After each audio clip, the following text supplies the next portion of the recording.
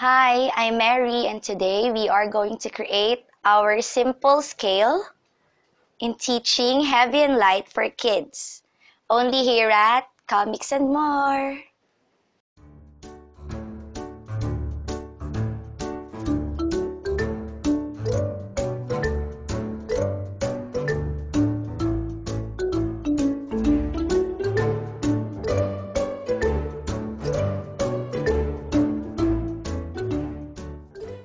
Here are the things that you will need.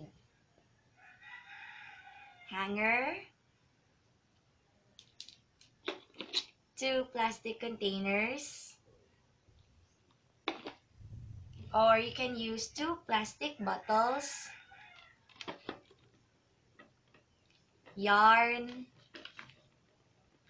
strings,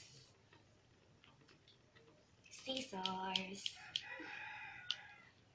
and a soldering iron. Using a soldering iron, you have to make 2 holes on the sides of the plastic container.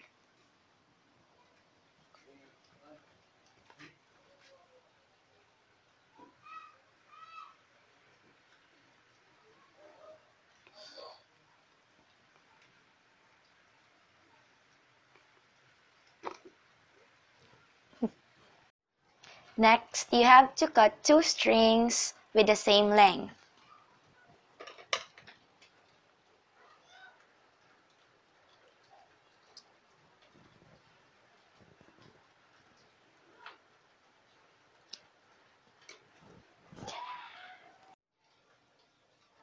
Insert the string through the hole and tie it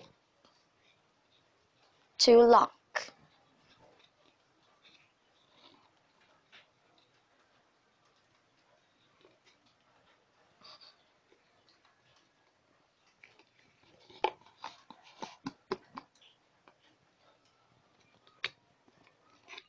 Do the same on the other side.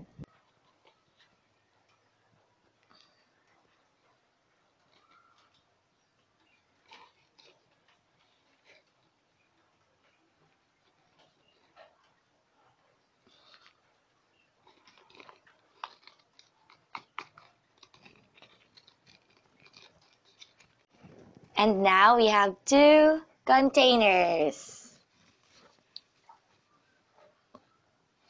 Since our hanger has protrusions, we can simply hang our plastic container.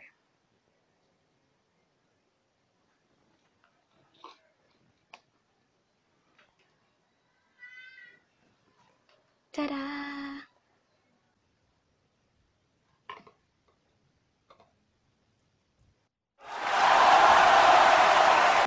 If you like this video, give us a thumbs up, or you can leave a comment below.